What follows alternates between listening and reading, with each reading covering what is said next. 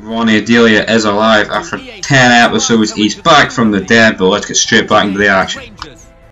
Like that, part 13 of the Rangers career mode. Here we go. First match of the episode against Big Villarreal at the Ibrox Arena. Here we go.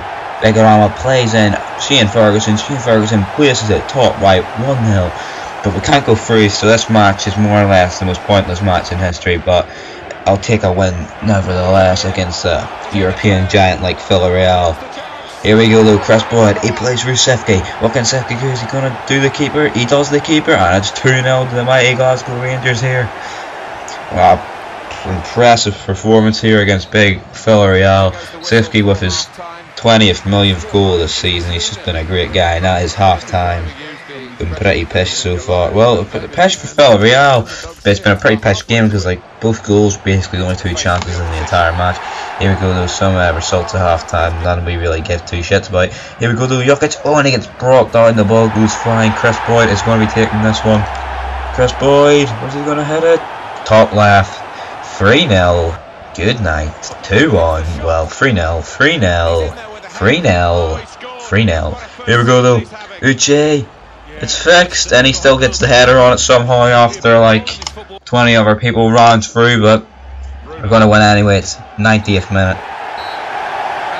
Here we go though. Villarreal one last attack, and the referee blows the final whistle, send it 3-1 here at Ibrox. Not too bad. On to the next game though, against Dundee United at Ibrox, and you can see it's bloody snow and it's just icy, and I hate these conditions, so I'm not really expecting a win. But let's hope for the best here. Here we go, but nothing much happened in the first half, and that pretty much shows it was pish. And it's 0-0 at the end of the first half. Just no teams can get a chance here. Here we go though, Sefke.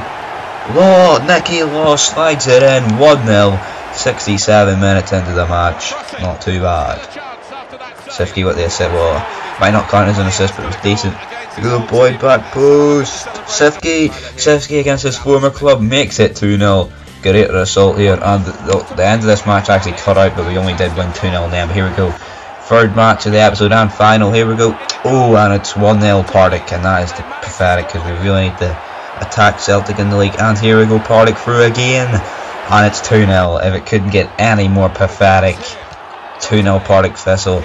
Partick Thistle, like one of the worst teams in the league, and we're getting beat by them. But here we go. Oh, great finisher by Nicky Law. Well, I think that was Nicky. Is that Nicky Law?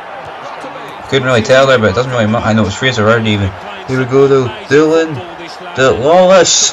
He doesn't give a shite about the law. 3-1. Good night for us and our title hopes.